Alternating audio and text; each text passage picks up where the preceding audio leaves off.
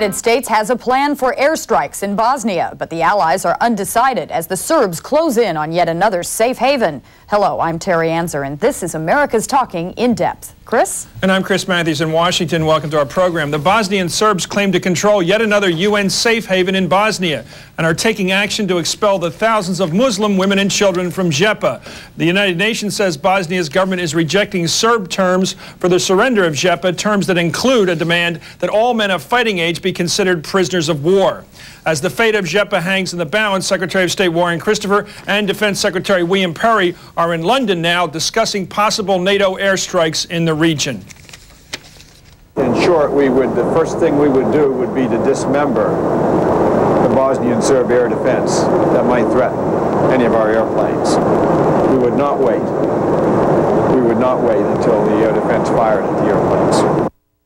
Terry?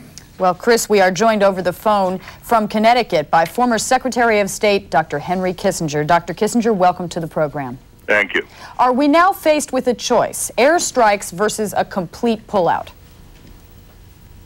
in Bosnia?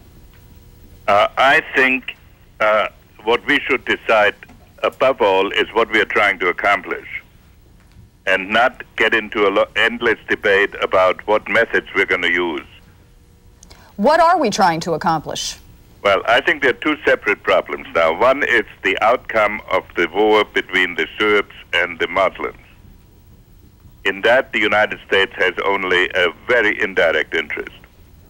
The second is the challenge to NATO, taking NATO personnel prisoners and blackmailing the military alliance, which has been the backbone of Western defense. In that, we all have an interest. But why is it so difficult for all of the countries who have an interest to come together on this? The French want one thing, the British want something else. The United States isn't even so sure it has a dog in this fight. Whose responsibility is it to get everyone together in some kind of consensus? Well, we've been sliding into this situation for a long time because we have stated objectives which we were not willing to back up, and so the situation has progressively deteriorated. At this point, it would be disgraceful if the United States, Britain, and France could not develop a common action. But the question is, for what purpose? My view is that the purpose we should try to achieve is a ceasefire in Bosnia. But then we do what? not have an interest in where the exact line is. But after a ceasefire, then what? After the ceasefire, then after it has settled in, I think the UN forces should be withdrawn. Secretary Kissinger, I guess like most Americans, I'm having trouble trying to see the pattern here, the model where there's no familiar model to use as guidance here. It's not World War II. Is it World War I? No, but the first thing we have to go back to is I do not believe the state of Bosnia should ever have been created. Okay. There's never been a nation called Bosnia. There is no Bosnian language. There's no Bosnian ethnic identity. There's no Bosnian culture. Bosnia is an administrative unit in which Serbs, Muslims, and Croats have lived in constant hostility, repressed by a superior government in Belgrade.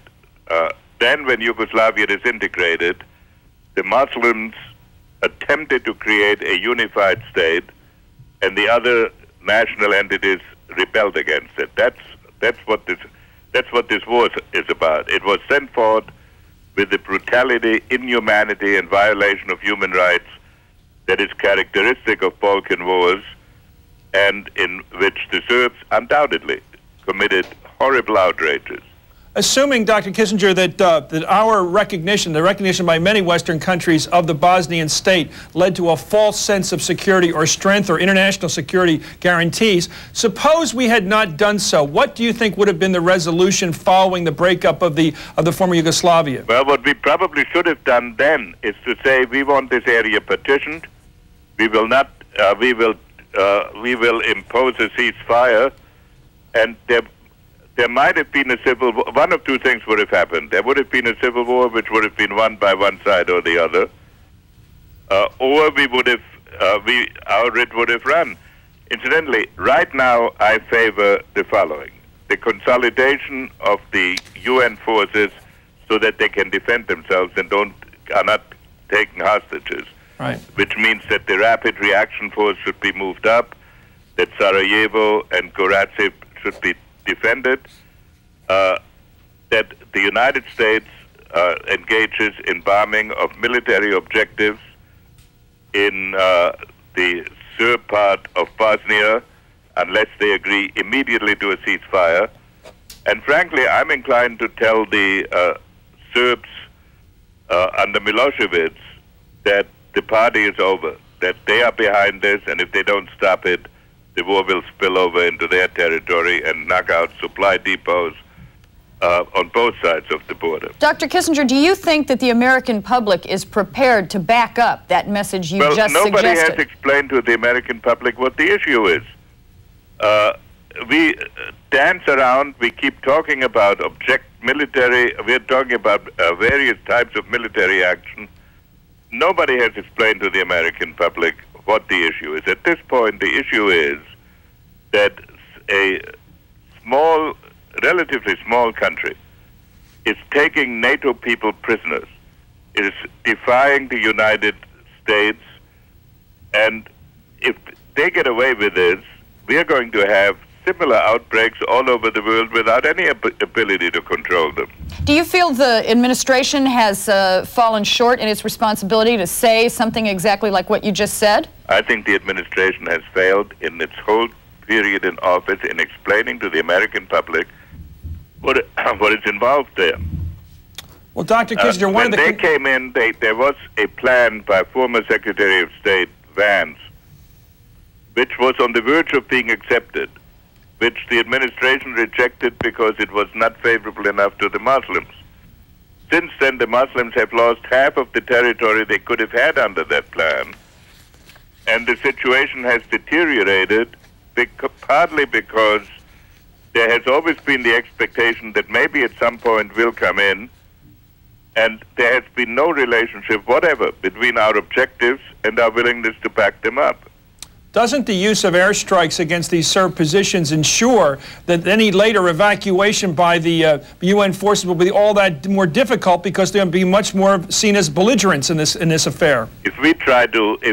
If the UN tries to pull out under present circumstances, in which 25,000 Americans are supposed to go in to help rescue 10,000 French and British, the fact will be the Americans will be the last units left there.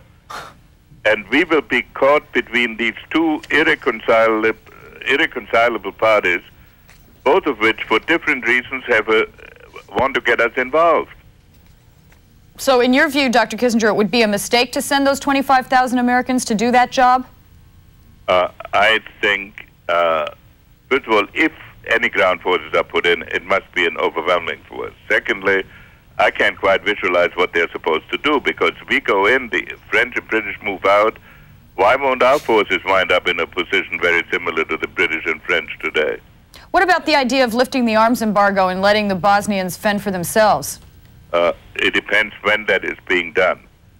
If we do it today, the Serbs will certainly start an offensive so that they can knock out the Muslims before they get the arms. What are we going to do during the offensive? If we don't have an answer to that question, we are not helping anybody. Isn't there the possibility that, just in terms of domestic politics, Dr. Kissinger, that where the American mission, if it comes to this in the next couple of weeks, could be to go in and help Europeans, the NATO force there, remove their equipment from that region, and that we would be looking like we'd be taking American casualties on behalf of material? Isn't that a danger? Well, one of the arguments is that the material should be left behind, and that just the bodies should be moved out. On the other hand, we have to keep in mind what happens when British and French forces go in somewhere in the name of NATO, under NATO command, and have to leave without their equipment, and the United States will do nothing or very little. All right. That will have very serious consequences. I have no problem arguing that we should never have wound up in this position. Is this a NATO job, or was this the wrong job for NATO? Should NATO have been maintained? It was the wrong job for NATO. It was the wrong idea to believe that one could sit there indefinitely in this boiling cauldron. If you read the history of that area, I mean, this is not new. This has been going on for hundreds of years with almost the same parties. Well, Dr. Kissinger, you've done quite a lot to help us understand what's going on there right now, and we thank you very much for joining us over the phone tonight. Thank you. We will talk more about Bosnia when we come right back. It is time for the Allies to take a stand. Get tough or get out. What do you think? Give us a call at 1-800-988-TALK. We'll be back right after this.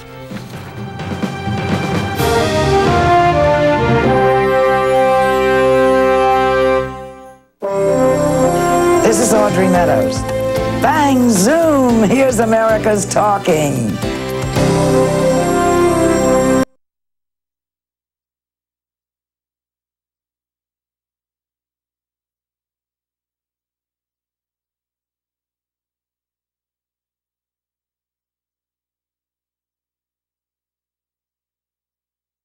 Paid subscription. Call now.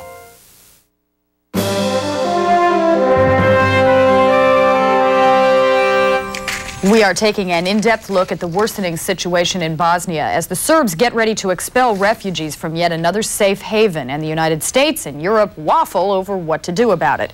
Joining me here in the studio is, well, let's go to Washington first. Michael Stopford is Director of United Nations Information, and in America's Talking headquarters we have military analyst Jim Dunnigan. Jim, let me start with you. We just heard from Henry Kissinger that we've got to talk tough and maybe back it up with airstrikes. What do you think?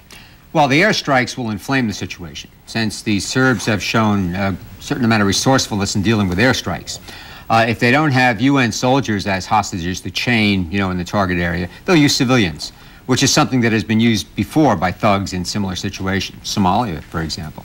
So they'll give you a can't-win sort of situation. You want to bomb us? Well, hit the women and children first. What do you think, Mr. Stopford? Is that a reasonable strategy? Talk tough and then bomb? I think that it's obviously extremely difficult to talk about bombing operations when you have that kind of complicated situation on the ground and you do have peacekeepers there. But this is something that they're going to have to be working out in London tomorrow at this contact group meeting. After all, the key people involved are, well, the key capitals involved are Washington, Paris, and London. And if they can decide on the appropriate action now, then we'll be moving in the right direction. But we already know these countries are miles apart. The French want to go in there and defend the safe havens. The British aren't so sure, and the Americans think they might be able to come up with some airstrikes, but they're not so sure they want to. Where's the common ground here? Well, it's up to, obviously, when you have to decide where is the line to be drawn. And one of the things that, as former Secretary Kissinger said, you will have to consider very carefully what the objectives are, whether or not, for instance, the decision is made to do everything possible to protect the people in Garajde, the 300 British peacekeepers there, whether there is some kind of, as he put it, regrouping. This is the kind of thing they're going to have to work out together, because the main peacekeeping contingents there are UK and France, while the US, as you know, is obviously pushing for some kind of air action at the moment. We'll have to see what they decide in London. Well, Jim, is it reasonable to expect these peacekeepers to defend Garajda or anything else? No, because they're outnumbered. The major problem with these enclaves is that the Serbs see them as bases protected by the UN for Bosnians to strike out with raids, which has been happening to a certain extent, which is understandable. I mean, the problem the UN has found itself in is that it has become the tool of one side or the other. Since the Bosnians are the weaker side militarily, they have benefited the most, from the UN's presence, and they take advantage of it. But what about what Dr. Kissinger said? This is a very small country that is thumbing its nose at NATO and the whole alliance. We've got to tell these guys, look, either agree to a ceasefire or we're going to let you have it. Well, as Dr. Kissinger pointed out, NATO wasn't invented put together for the purpose of getting involved in civil wars. It was created to defend Europe against a major conventional invasion, another army. As Dr. Kissinger also pointed out, Bosnia has never existed as a country, a semi-independent province at times, but that's the most it's ever gotten. So it isn't a country that anybody is really willing to shed a lot of blood over defending. The problem is, it's an impossible situation. You can't win. You're damned if you do, you're damned if you don't. And now we're faced with the situation that even getting out is going to be a big problem. To follow on to what Dr. Kissinger said, how many troops they need to get everybody out, it depends. The problem is we're planning on sending a tank division, but we can't send the tanks because the bridges and the roads won't support them. So we're sending